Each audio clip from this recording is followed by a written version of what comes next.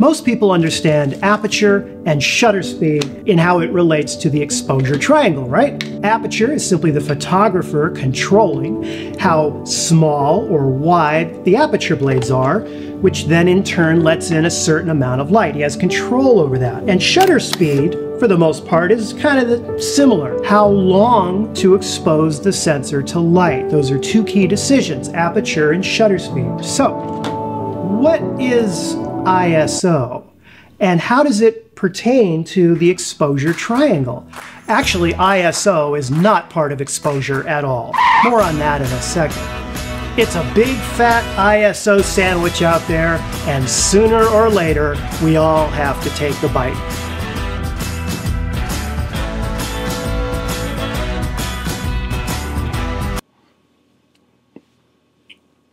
Well, intro.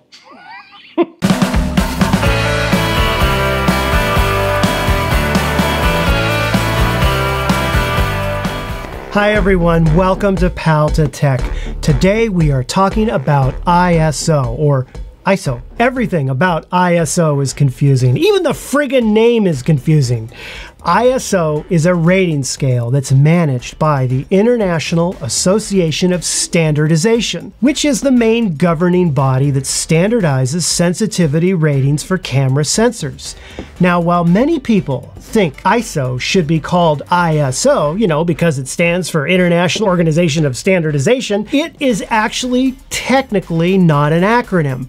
According to the organization, the name and pronunciation comes from the Greek root word isos, which means equal. And in this video, I will mostly use the term ISO because I come from a film background where we had ASA. Today, we're going to focus on two key ISO topics. What exactly is it? And how does it relate to exposure? For many years, photographers simply referred to the exposure triangle as the application of shutter speed, aperture, and ISO in controlling the overall exposure of the image. Exposure, at its most basic level, is all about how much light reaches your camera's sensor. Your camera's sensor is like an ice tray filled with little cavities in it called photosites. These photosites have an assortment of red, green, and blue color filters over them. Light photons come pouring in from the front of the camera into these cavities on your camera sensor. As soon as this happens, all these little photosites right here generate an electrical charge. It's not digital yet, it's analog voltage electrical charge. This water represents light. Light is now hitting the sensor. It is now hitting the sensor.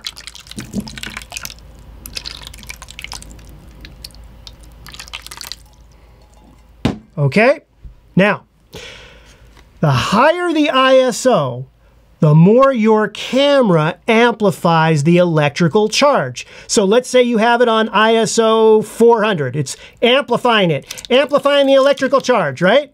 Now, the more the electrical charge is amplified, in other words, as you turn the ISO up, the brighter the image is. Here it is at 800. And here it is at 1600, okay? Got that? And you control this through the ISO dial.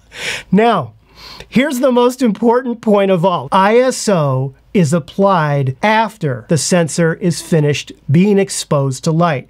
It has absolutely no effect whatsoever on how much light is hitting the sensor. Only shutter speed and aperture affect exposure in that way. ISO does not. You getting this? Are you getting this? It has nothing to do with increasing how much light hits your sensor. Now, because ISO is nothing more than your camera amplifying things after you've taken the photo and already finished exposing the sensor to light, you do not get better exposure by increasing the ISO. You only ever get better exposure by slowing down the shutter speed or opening up the aperture. An exposure that's taken at ISO 200 is exactly the same amount of exposure as one that was taken at ISO 3200. The sensor is exposed to exactly the same amount of light, and this is hugely important to remember. Okay, once the camera has applied your requested ISO by amplifying the electrical charge, I'm not going to do that again, by amplifying the electrical charges in the sensor's photosites, it's all finished, it's done, and each individual photosite's electrical charge is now sent from the sensor into the camera's analog to digital converter, which then turns the voltage into a digital value, which is it's a binary number. Think of little ones and zeros. This red pen is going to be the electrical charge coming from the sensor. I am the analog to digital converter. Here it comes. Okay, that was a very nice beach scene with some really nice highlight details and shadow areas, and really just an overall beautiful image with a nice blue sky. 11001, 1011. We're gonna put this into a JPEG and go.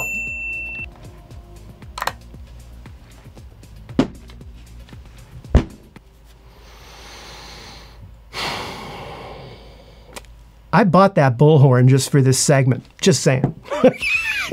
Now let's talk about ISO and noise. ISO does not actually create noise. ISO is amplifying the noise that's already there to begin with. Now, the Fujifilm X-T3 camera has a native ISO range from 160 to 12,800. This is the camera's hardware analog ISO amplification range. And of that range, 160 is considered the lowest native ISO. That means that at ISO 160, the camera doesn't need to amplify the voltage at the sensor before the electrical charges are sent off to the camera's analog to digital converter. You got that? Now, on the X-T2, that ISO number is 200. And all things considered, this is generally your happy place. It's where you want to, set it as much as you possibly can. Now, the camera also has little L and H markings on this dial right here. And this allows you to use what's called extended ISO range. On the X-T3, if you put the dial in L, the camera will allow you to use lower ISO than even the native base ISO of 160. On the H setting is the opposite end of the spectrum. You can extend the ISO, so to speak, all the way up to 25,000 or 51,200. Now, what you need to know about the low and high ISO extended settings on this dial is that they are not performing any native camera analog amplification to the electrical charges in your camera's photosites. Think of it this way. Using L and using H on this camera is just like using that crappy digital zoom focus feature that you see in smartphones instead of using a real zoom. And as you turn up the ISO on the dial, you amplify the electrical charges more and more. This amplifies the noise and you get worse image quality. It's a trade-off. Based on what I told you today, here are some key takeaways. Number one, whenever possible, always add more light to your scene instead of relying on simply increasing the ISO. ISO is not exposure and does not increase the amount of light that hits your sensor.